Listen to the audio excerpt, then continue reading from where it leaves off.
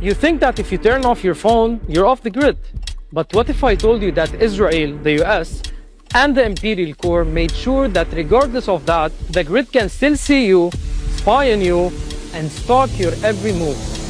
Researchers at Germany's Karlsruhe Institute of Technology found that ordinary Wi-Fi networks can identify people even when they carry no devices. Routers and nearby phones constantly exchange invisible signals called beamforming feedback information. Those signals are unencrypted, and they reveal far more than anyone had imagined. By studying these radio waves, a machine learning model can actually paint image-like patterns of its surroundings, including you.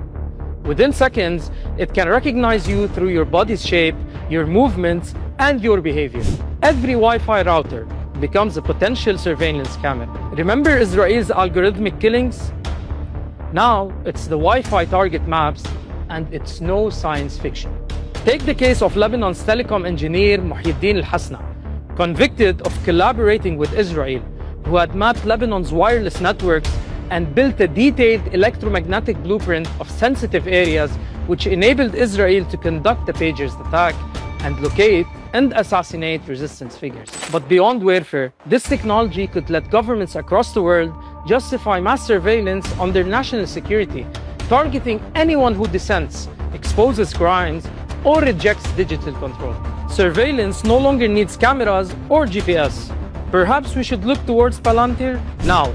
In the face of this existential risk, what are our options as people to protect ourselves? We'll ask experts and try to answer it in another video.